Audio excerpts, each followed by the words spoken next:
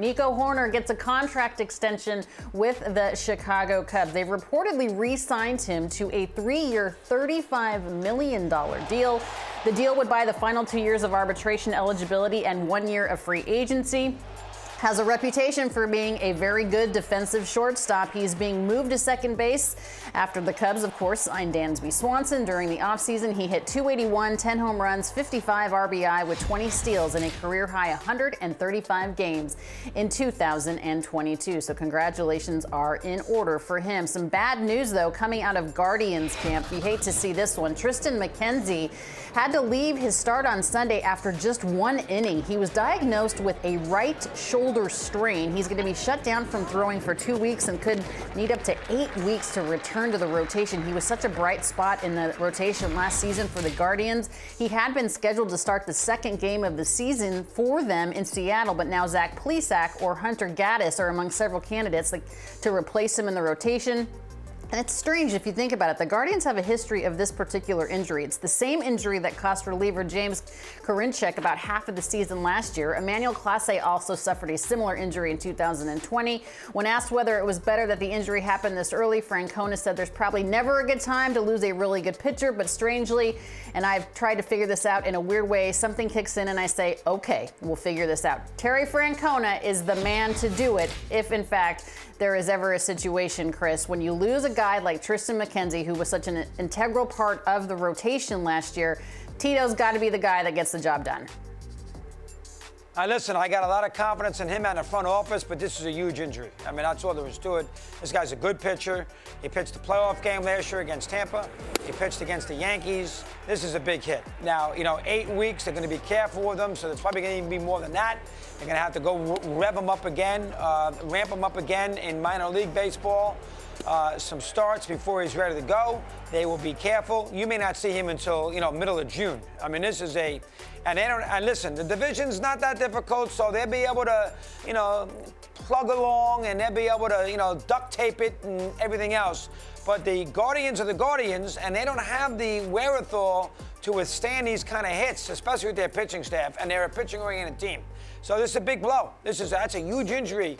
And I'll tell you right now, their over-under number, it's 86.5.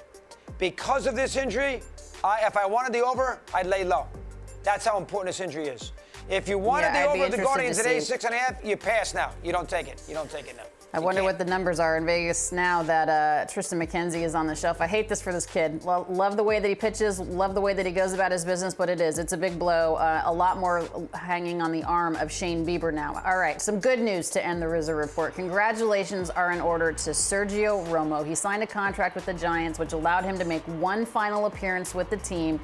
It was so awesome to see him come out of the bullpen yesterday to his famous song. He was a member of all 3 of the Giants' championship teams in Game 4 of the 2012 World Series after Marco Scutaro drove in the go-ahead run in the top of the 10th inning. Romo struck out the side in the bottom of the inning to close out the series. He ended the World Series by getting Miguel Cabrera to strike out looking. Romo spent 9 of his 15 Major League seasons with the Giants. He was named to the All-Star team in 2013. He holds the franchise record by pitching in 27 postseason games. It's so cute to see this last day of school for Sergio Romo, last day of professional MLB pitcher. He loves the fact that his teachers were Rags and Gardy and Bochy. He wants to be a senior PGA Tour golfer when he grows up. His school was AT&T Park and Oracle Park. Congratulations, Sergio Romo, and his famous saying, Chris, was always, that's what's up. So that's what's up for Sergio Romo. This was really cool.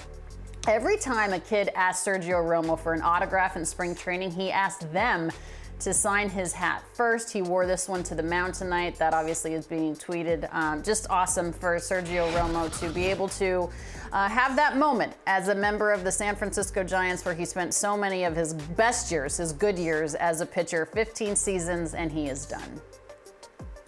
Yeah, a very, very good Giant reliever, very reliable, threw those sliders, never afraid of the big moment, and was very instrumental with that Giant bullpen. He was very good in 2012. I'd have to go back and look at all the games again, but no Giant fan thought that Romo was going to be scared on the mound. He was fearless. He didn't have that overpowering fastball. Remember, I'll tell you something right now. I'm glad you brought it up. the most important at-bat in his career as a Giant, and I just thought of it, good job on your part, was Jay Bruce in Game 5 against the Reds in 2012. I believe he got Romo out. I think he got Roland out before that with a strikeout. I'd have to look at that ninth inning. Ninth inning at Great American Ballpark in 2012. Giants had a big lead.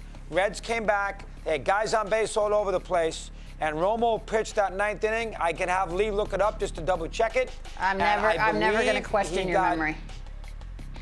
I believe he got Bruce to fly out to left field to end that. And that was, remember, that is correct.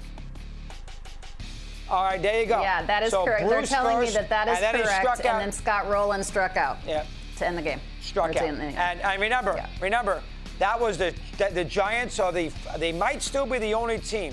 The Giants are the only team in best-of-5 history to go on the road after losing the first two games to win 3 straight. And win 3 straight. And they did it that year. I remember that. And Romo was important. Congratulations and he struck to Roland Sergio out Romo. to end it. Struck Roland. Yep. There you go. Yes, he did.